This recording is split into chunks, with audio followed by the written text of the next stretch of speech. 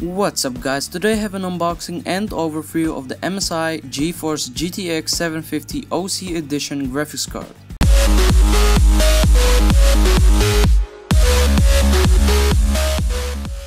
So let's take a look at the box itself. So at the front we have a lot of branding with some specifications, while all the features and the system requirements are on the back.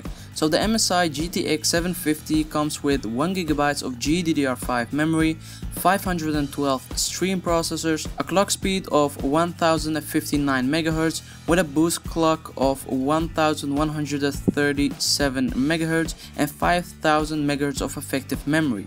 So let's open the box to see what comes inside. So first we have the graphics card itself in an anti-static bag, but let's put this on the side for a moment to see what else comes in the box. So it looks like we only have a driver CD and a quick start guide, including the information about the MSI afterburner. So let's take a look at the graphics card itself. As you can see, it's actually quite small. It won't take a lot of space in your cane since it's 21.2 centimeters long and 12 centimeters wide. So MSI went with an all black design with a nice black PCB, except for the MSI branding, which is written in white, and a blue MSI sticker on the fan. The GTX 750 is one of the first cards to be built based on the Maxwell architecture, the next step in power efficiency, which means less power and less heat.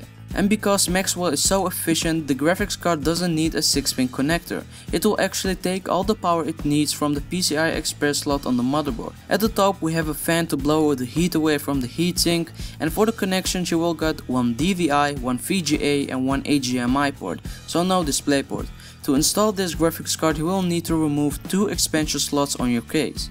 So the MSI GTX 750 is another great budget card with decent features like NVIDIA Surround, 3D and a 4K resolution, NVIDIA Physics technology, and also the included CUDA cores. This card would be great for a budget PC build. You can actually compare this card with the Sapphire R7 260X, which I did a video on. In terms of specifications, the MSI GTX 750 is a little bit less powerful than the R7 260X, but I will test this and compare it to the R7 260X to see what the real world performance of this card really is. But I think that both these cards will perform close to each other.